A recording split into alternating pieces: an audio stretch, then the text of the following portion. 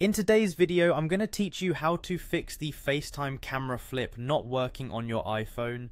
It's quite frustrating when you're in the middle of a video call and the camera just won't switch from the front to the rear, isn't it? But don't worry, I've got you covered with a few practical solutions that you can try right away. First things first, let's start with a basic yet often effective solution. Restart your iPhone. It might sound simple, but rebooting your device can resolve many temporary software glitches, including this one. A fresh start can clear minor bugs and refresh the system, giving your device a clean slate. Next, it's essential to ensure that your iPhone is running on the latest iOS version. Software updates often come with bug fixes that can resolve issues just like this. So head over to your settings, then to General, and tap Software Update to check if there's an update available. If there is, go ahead and install it. These updates are crucial in keeping your device running smoothly and securely.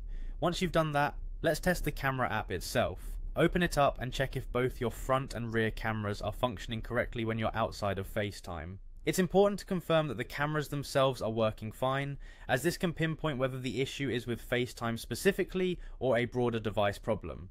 Now, app permissions can sometimes be the culprit, so continuing on, make sure FaceTime has permission to access your camera. Navigate to Settings, proceed to Privacy and Security, and then select Camera. Double check that FaceTime is listed and enabled here.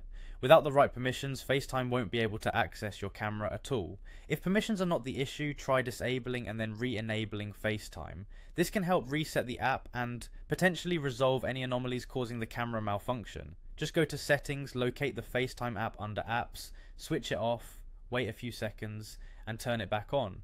This quick toggle can sometimes snap things back into place. Finally, if none of those steps work, you might need to reset all settings on your iPhone. Don't worry, this won't delete your personal data, but it will reset all system settings to their default states, potentially clearing out any problematic settings interfering with your camera switch. To do this, go to Settings, select General, then Transfer or Reset iPhone, and choose Reset, followed by Reset all settings. And there you have it. With these steps, you should be able to overcome the FaceTime camera flip issue on your iPhone. Remember, always start with the simplest solutions and work your way up to more involved fixes. I hope this guide was helpful and that your FaceTime calls are back to working seamlessly.